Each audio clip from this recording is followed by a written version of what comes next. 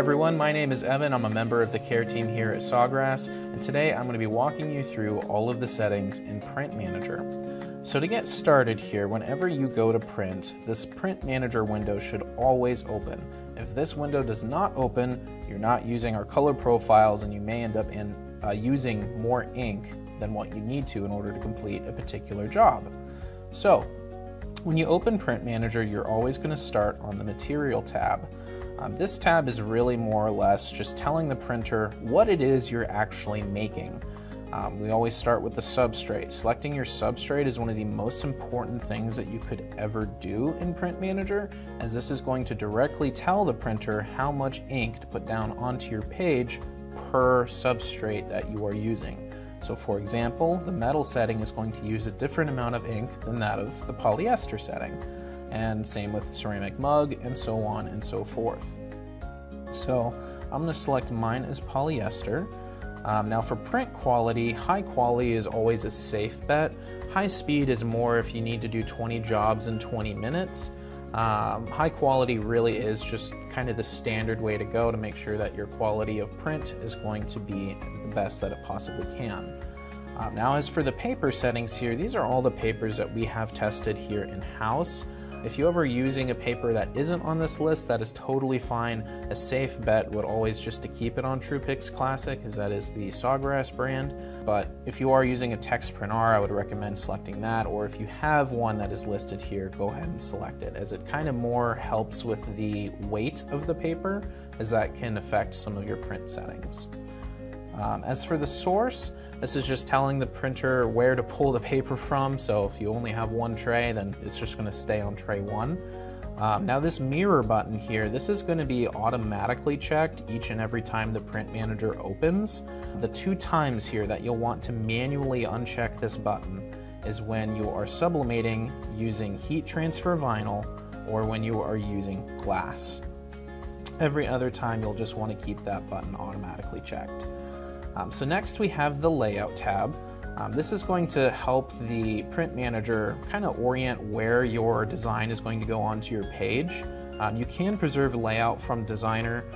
This is just going to preserve the actual page layout that you have if you're using a different creative software. Like if you're using Creative Studio, it'll just preserve the layout that you have from there. If you're using Photoshop, it'll preserve from there. Same for Silhouette, Cricut, etc.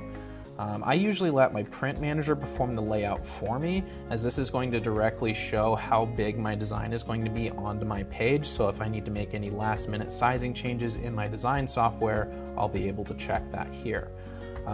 So when you let the Print Manager perform layout, all of these bottom settings will allow you to play with them. So if you're using a larger page size than that of the US letter, 8.5 by 11, you can change that here. Since I'm using the 500 model, the largest page that I can use is 8.5 by 14, as I don't have a bypass tray. So I'm going to keep mine on 8.5 by 11. That's where you would change your page size. Spacing in inches I will come back to, as that's more related to the Jobs tab. Trim white space is just going to crop any white space around your designs. Centering it is going to center it onto your page. Bleed lines is just going to put a black border around your image, so if you need any extra help trying to orient it onto maybe a shirt or a hoodie or onto a mug or a substrate or some type of substrate, it's just going to help you see it from the back when it's laying face down onto your substrate. Impose margins is going to keep your designs from entering into the page margins. So here, if I uncheck those, sometimes your image can end up being cut off in certain areas. So impose margins really is going to preserve your image. So I'm going to center it and I'm going to keep impose margins on. Now for the Jobs tab here, this is where you can do some last minute tuning to your size. However, this is a full disclaimer here. If you need to make something bigger, do that in your creative software. You don't want to do that here in Print Manager, as what it essentially is doing is it's either going to stretch or it's going to compress the pixels per inch.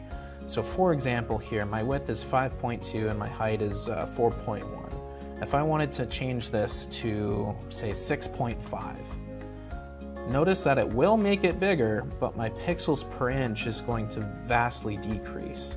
So essentially it's just stretching those pixels, so it's lowering the overall quality of my image. So now this is a low resolution image that I'm using here. A solid pixels per inch to shoot for is a 300. That tends to be my happy medium that I go for quality for. However, if you are using a higher quality camera, like maybe it's someone's wedding photo or retirement party photo, or even just that wonderful photo of your pet, you can get up north of 600 to 900 pixels per inch, and that is dependent on the camera that is used to capture the photo. But for graphic art and graphic design stuff, 300 is a solid place to begin. Additionally, here in the Jobs tab, if you need to make multiple copies of something, you can do that here. So we can increase the number of copies and it'll put it right here on the same page. So that is actually related back on the Layout tab with the spacing. So if I increase my spacing here, it's just going to put those two images farther from one another, so that way I can better cut them out and put them on their respective substrate. So it was already at 0.4. If I just change that to 0, then it is going to put them right next to one another, so there's no space in between. So that can help if you need like specific tiling for a particular image. If you need to maybe like a jigsaw puzzle or something like that, then you can keep the spacing at 0. Now back to the Jobs tab here, we're going to make our copies back to 1. You can add multiple jobs to the print manager, so that way you can print out more images on one page, and you would do that here with the plus and minus button.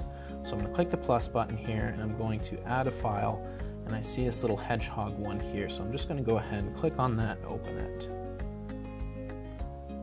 And so here, because they both fit on the same page, it's going to put it onto one page. If it didn't fit on one page, then it would put it onto a second page for me automatically.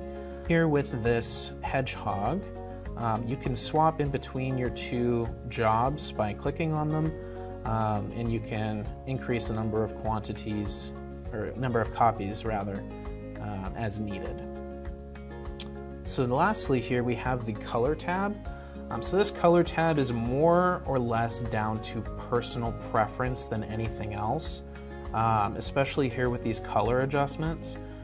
You can adjust the overall hue, kind of give something a bit of a glow effect if needed. So say I change that numerically, or drag and drop to 23 in red, it's going to make my image appear more red. I can change the pink and make it more pink than green, and it's just going to overall change the colors that are used in the photo. If you need to reset, this reset button will just make everything back to 0. But you can also change the contrast, the brightness, and the saturation here with color adjustments. Again, the best advice anyone could give you here would just be to play with it. Everyone likes something a little bit different for their designs and images. But as for the color modes here, you do see two options, photographic and vivid. Now photographic is pretty much what it sounds like. You'll want to use that for actual photographs, pictures of loved ones, pets, dogs, beaches, sunsets, anything nature has to offer. Photographic is going to help differentiate those shades from one another to help make them better pop out in your image. Now vivid, on the other hand, this is what most people will use for their graphic art and graphic design, as this is going to help saturate your colors a bit more and just make them more vibrant overall. Now that is to say, that is again up to personal preference. Some people like the way vivid makes their photographs look, and some people like the way photographic makes their images look, so it is up to personal preference there. So lastly here with the Other tab, so this is going to save all of your settings in Print Manager, and it's going to make a file known as a PRN file. So if we click on that, it's going to ask you where you want to save the PRN, and this way you can actually email friends who also have a Sawgrass machine your files with your settings, so that way they can print out your jobs and put them on GIFs. Alright, so I am ready to print. Thank you so much and take care. See you in the next one.